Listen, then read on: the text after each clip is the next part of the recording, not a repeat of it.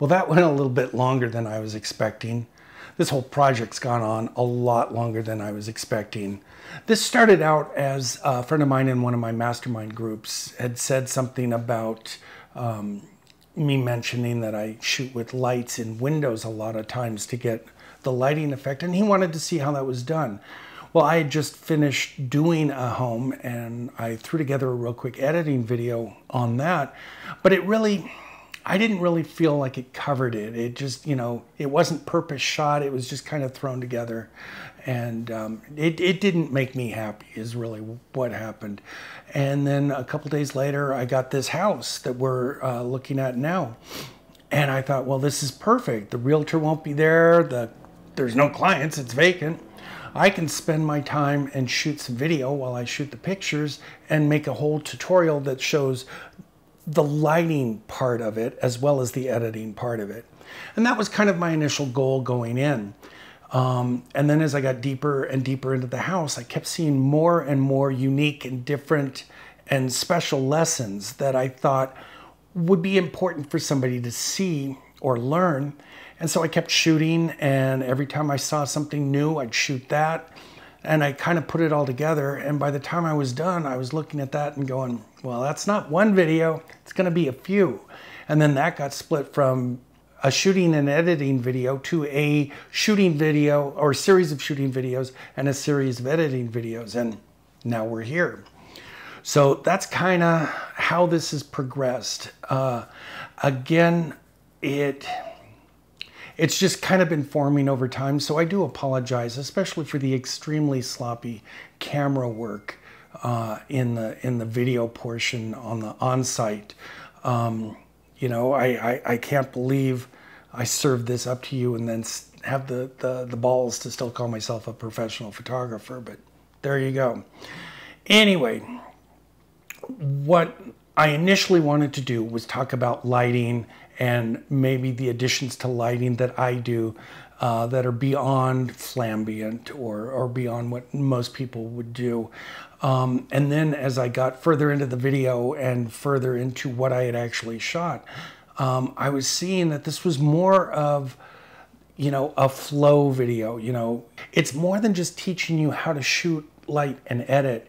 It's also teaching you, hopefully, a lot about what it is to be a photographer and what you need to do on site to prep a site, to choose your angles, and to make good images. It is like being on location in not a super nice mansion, but a house like we all have to face every day. A vacant house, a house with 9-foot ceilings, a house with not a whole lot of visual appeal. So I think maybe this strikes closer to home for what you see every day, and hopefully because of that you can get something out of it. If not, I'm sorry for wasting your time.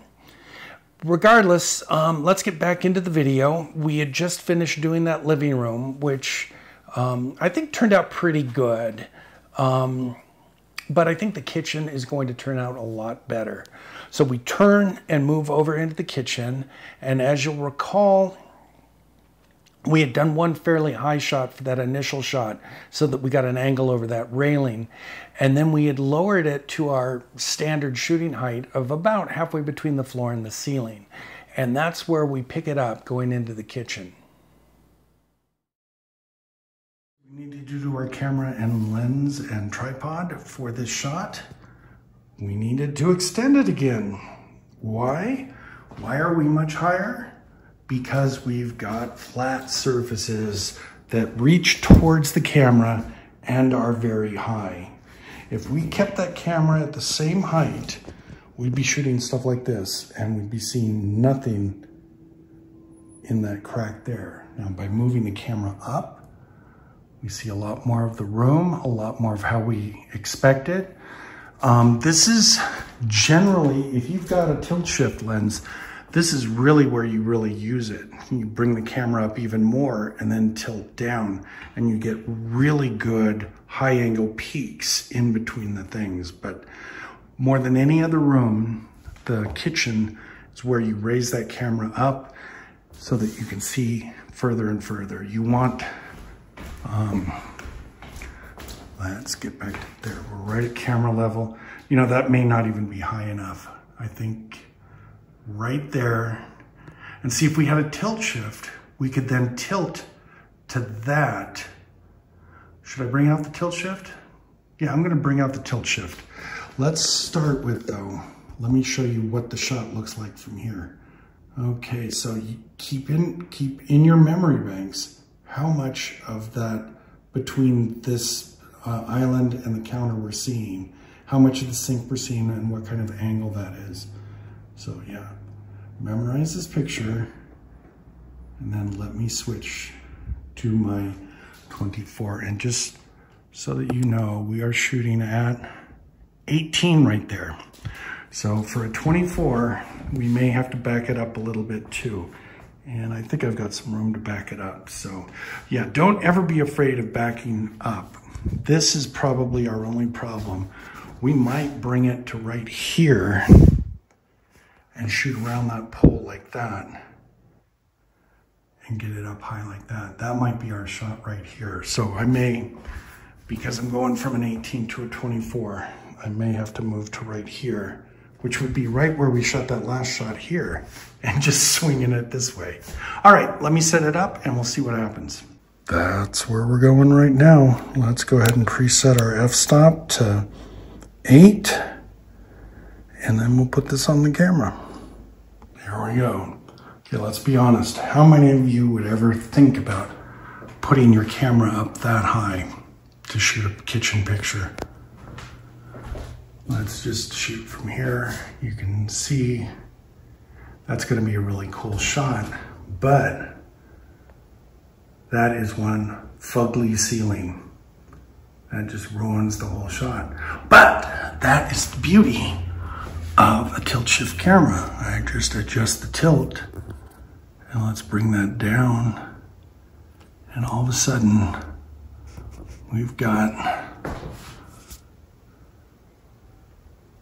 come on, focus. There we go. There we go. Isn't that a good shot? That shows the kitchen really, really well. And it's maybe just slightly too high. I do see kind of a little bit of a weirdness to it. So maybe I'll bring it down just a teeny bit. But that's, I think, the shot we're gonna take. I brought it down about 4 inches, and I like that a lot better. But obviously I showed you why we want to see those cascading countertop lines. But I know there are rules, and then I tell you to break the rules, and then I tell you not to break the rules. I know you just gotta, from experience, I guess, know when to follow the rules and when not to follow the rules. But a general rule of guide that I use for setting the camera height, and I think this works generally pretty well, is for a main room, to just put that camera dead center between the floor and the ceiling. That centers you up. You've got room to crop either way if you end up needing to, and it works really well. However, when you come into a room like this, which has such a major solid flat surface at a substantial height over the floor, you need to put your lens at least a foot, maybe 2 feet over that flat level surface, and that puts you about here, you know, right about in there. Let's see where that compares to this camera. See, it's still a foot below where I'm shooting. And part of that is because I'm shooting from so far back. If I shot closer and wider, I could get more of that gap too, but then things start to bend and look ugly. So we're gonna start there, and we're gonna see what else we can do. All right, there we are. We're just gonna pop it into bracket mode, make sure the flash is off, hit 3 exposures. Oh, did you go? Yeah, you did. I have to put it. All right, so there we go. I don't think that's too bad a window pull. Let's get a little bit lower though. Take it out of 3-shot mode. It's kind of hard. I gotta look around. There we go. I think that looks pretty good. Let's just do one shot so we've got a good window pull if we need it. And then now let's flash. Bingo. I have not changed any light settings from when we were shooting these shots. And the trick is, and this is what I keep telling you, you know, have a light on one side, have an equal light on the other side, and if you can, fill in the middle. Otherwise, use this little bad boy to, you know, light the dark area in the background or something like that. And you're going to end up with good, flatly lit, you know, all-American exposures. That's actually, you know, that's exactly what everybody wants. So now, let's shoot my special. Let's see, are you still on? No, you've turned off. I'm gonna have to reset that. I'm gonna do one more shot with this here.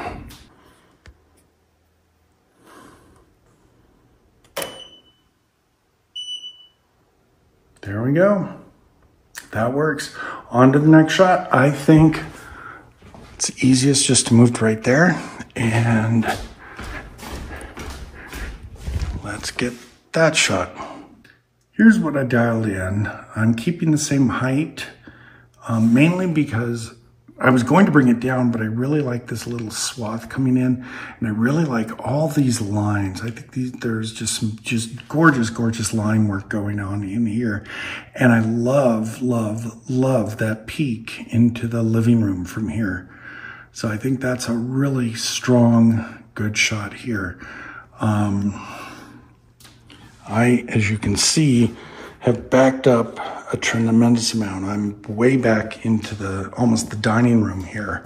But with the 24, I kind of have to do that. But it gives a really good, clean look to the kitchen. So now let's talk about lighting this. I'm gonna leave that there. That did its job, it worked. I can't see it from that camera position. That's good. I'm going to take this. This looked really dark to me when I was looking at it, so I'm gonna put it right here to light this room. And then B, obviously I'm gonna have to hide or close B's hiding spot. Maybe I'll put B right there. I think that's what I'll do. So we're back, ready to shoot. Let's get 3 exposures, turn off the flash.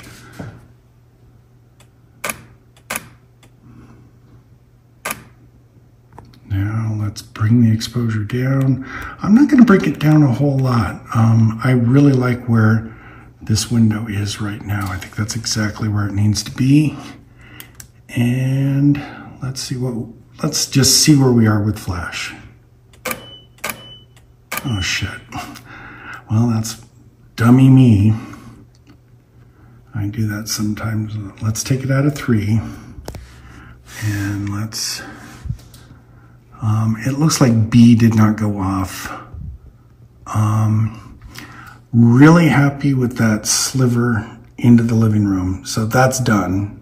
Calling that good.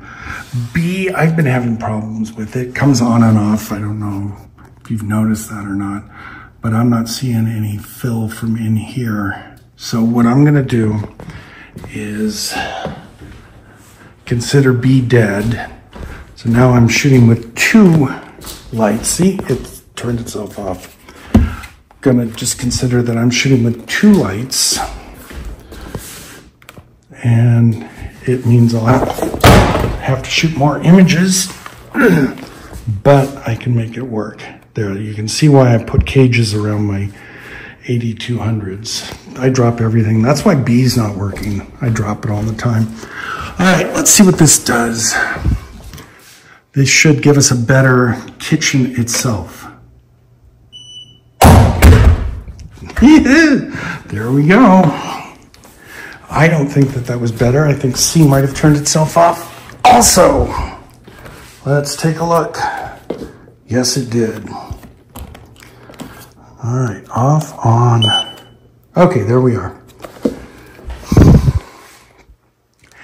Now you see why I tilt it this way. If it falls this way, it's going to be fine. Between that and the rubberized magnetic holder for the top. That should work just fine. Now, can we do it? Yes, we can. Okay, that's a kitchen I like. Let's compare that to the one before. See, just too dark. Look on this sidewall too, look, whoops. Before, when the flash wasn't working, see the discoloration? Whereas now with the flash, we've got clean color. So I'm gonna go ahead and do it again, and I'm gonna take C, but I'm gonna take it down about a stop. Yeah, there we go. That looks really, really good. Oh, look at that, we can see all the way back into the back bedroom.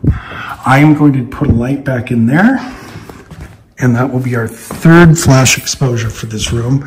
We've got one that really, that was all I could use. We've got the one we just took, which makes this room work. And then I'm just gonna open this, put this right here, and that will light this whole area. I have a couple of other flashes in the car. I'm thinking about pulling those in to take over for B.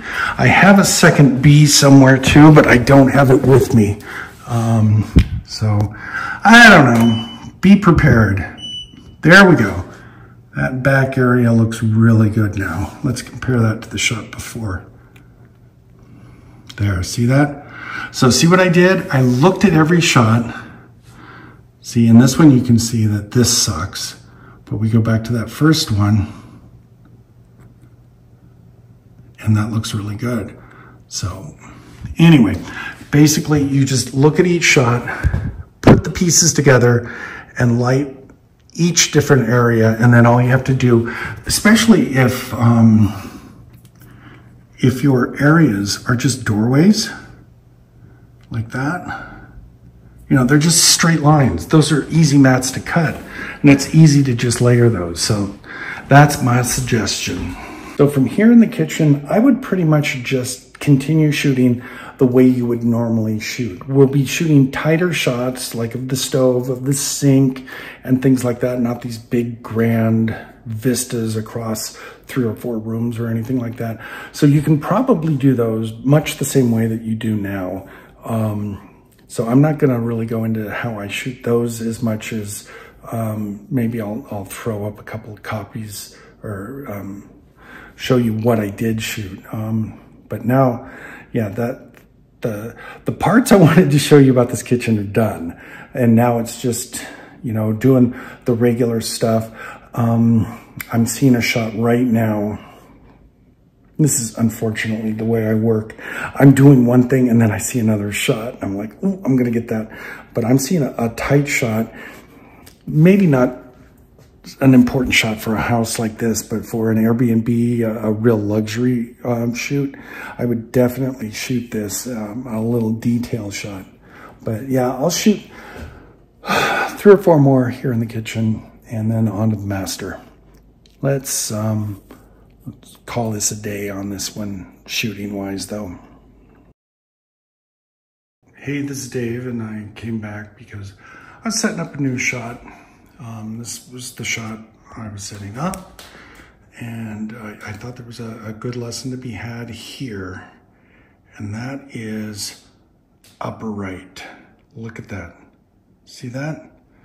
There is so little left of that corner not showing that to leave it like that is, in my opinion, bad comp. So I looked at that and I said, you know what? Let's just raise our little bad boy tilt shift just a little, and then there. See how much better that looks? Then I looked over here and I thought, you know what? That makes that just a little tight there too. So I raised it just a teeny bit more.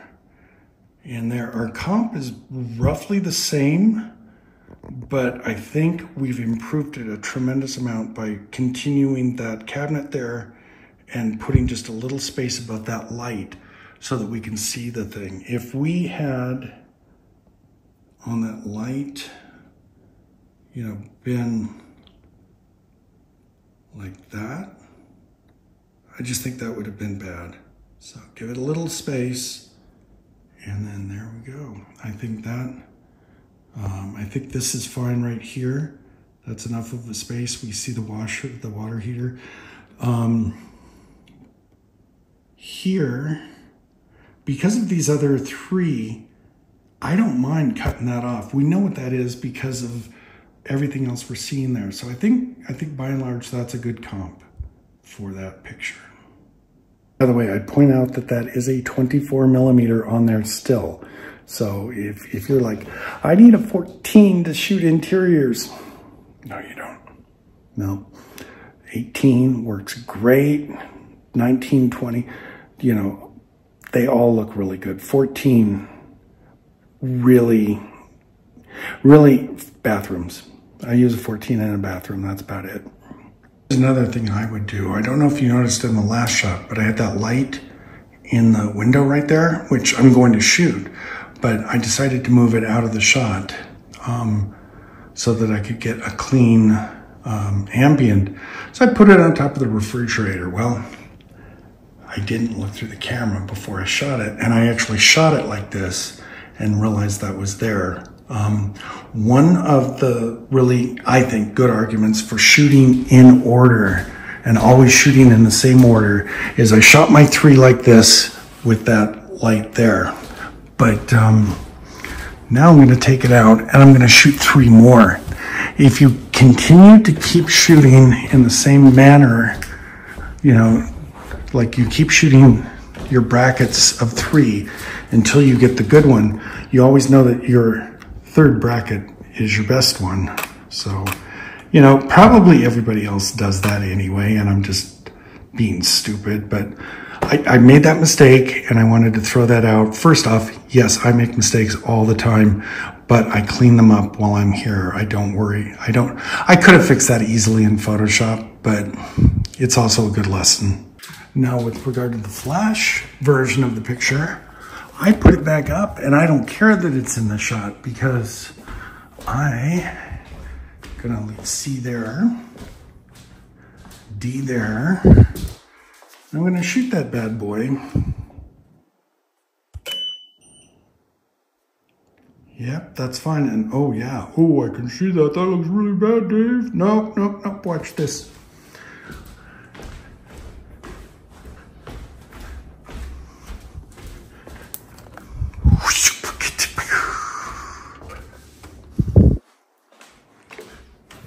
Now, I can use one of these shots to take the flash out of the other. And it's no big deal. There we go, see? That's clean and usable.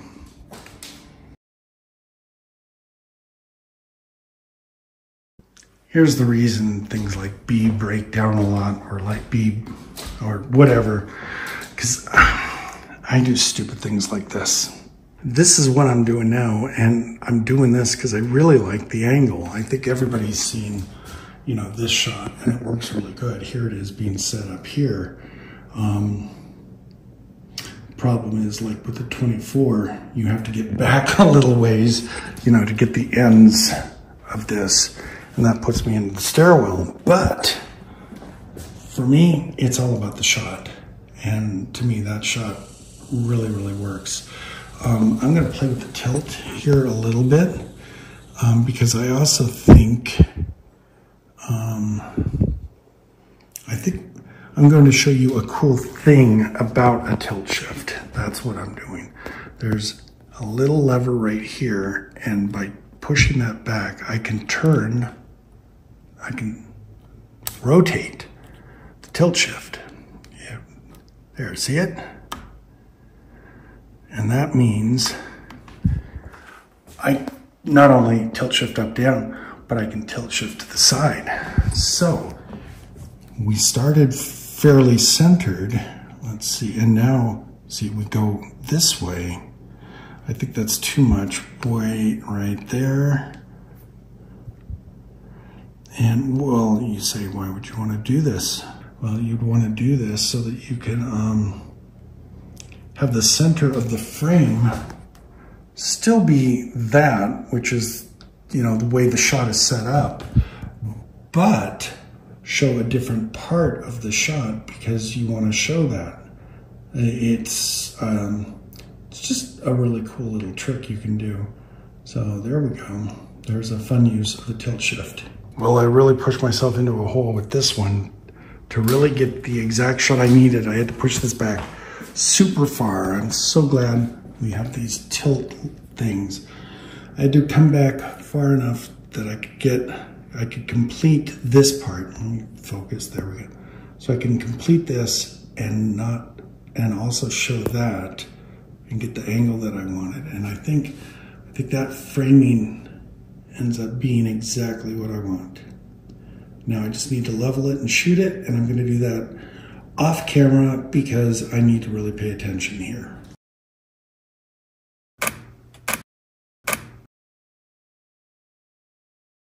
Whenever I do a shot like this, there's one thing you really have to watch out for too.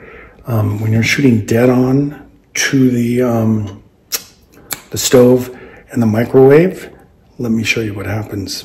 Yeah, this is, you know, shooting dead on. What happens? Come on, there we go. Yeah, your reflection shows up right there every single time. That's how you know you're shooting dead on, because your reflection is right there. See, there I am. Hi, bye. So always make sure that you use a time delay, press the button, and then walk out of the shot so that you get a clean reflection. Reflections are a bitch. Always watch for them.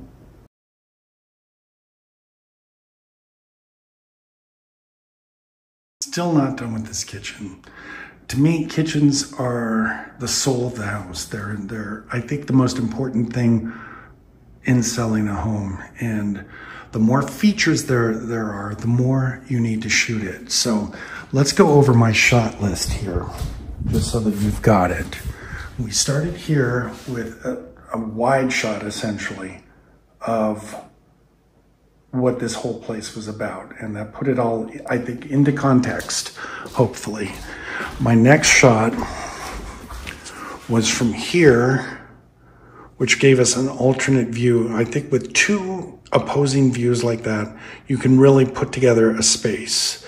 Then I went to here and I did my little artsy-fartsy shot. Not a necessary shot at all, honestly. I did that for me. I did that because I wanted to.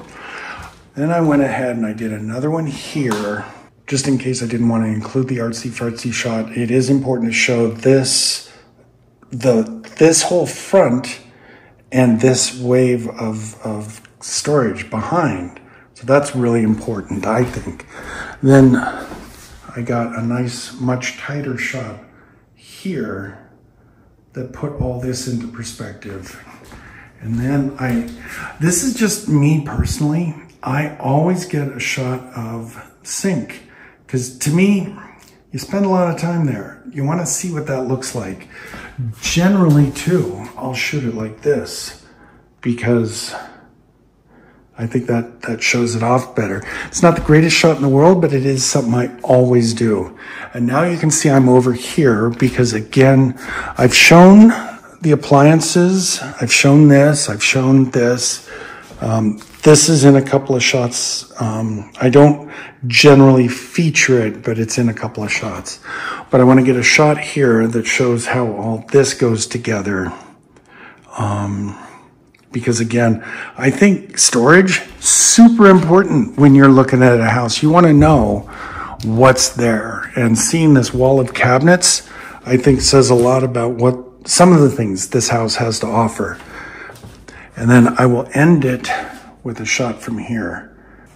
And then I'll mix up the order of the pictures. So, you know, I may start with that one, may go to the sink, then that one, just so that you're bouncing around. But I did want one from over there because this room is kind of lost.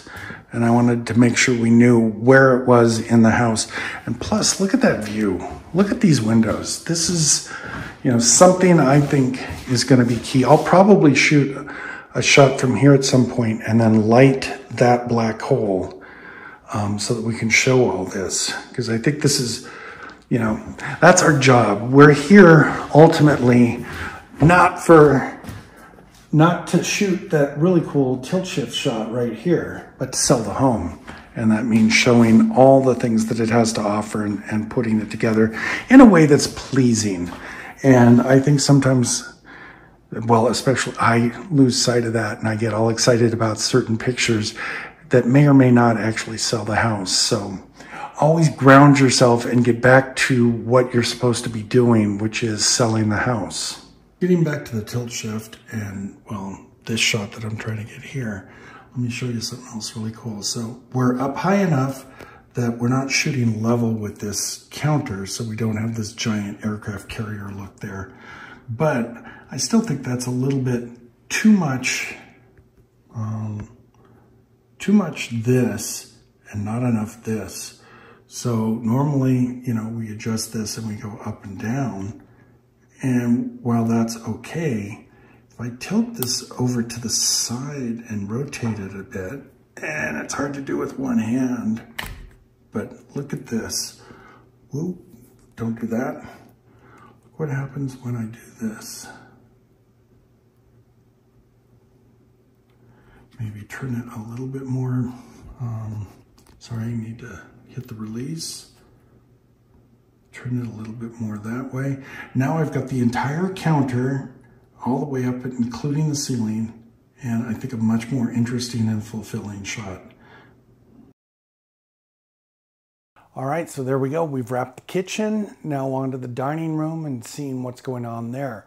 Also, we will be editing those 3 pictures that we set up in the kitchen in another video, and you'll see how I put all those different flash frames and ambient frames together to get some pretty decent looking images. Hope you like it and have a great day. May your next shoot be your best shoot.